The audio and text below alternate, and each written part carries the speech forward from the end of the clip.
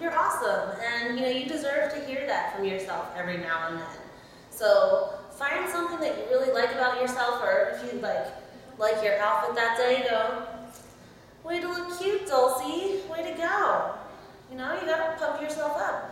You gotta get into it. You gotta know that you're great, and when you do, other people will realize that you're great too, because you feel it. So I want you to start giving yourself some positive reinforcement, and not just with your looks and everything, but also with what you're doing. Don't give up. You gotta get into your workouts, stay focused, and keep working out. Build yourself up. You say to yourself, I can do it. I can last this last 10 minutes. Don't be defeatist.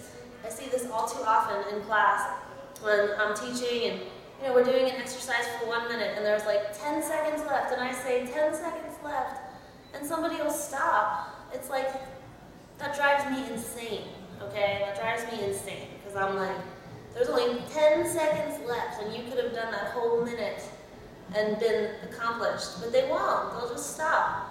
Something in their brain stops them, so you have to get out of that stop trigger mode and get into the go mode. Get into the go, into the I can do this, into the positive reinforcement, into all that stuff that's going to build you up, make you feel good, and raise the roof, all that fun stuff. Raise your roof, man. Raise it. Yes. Okay.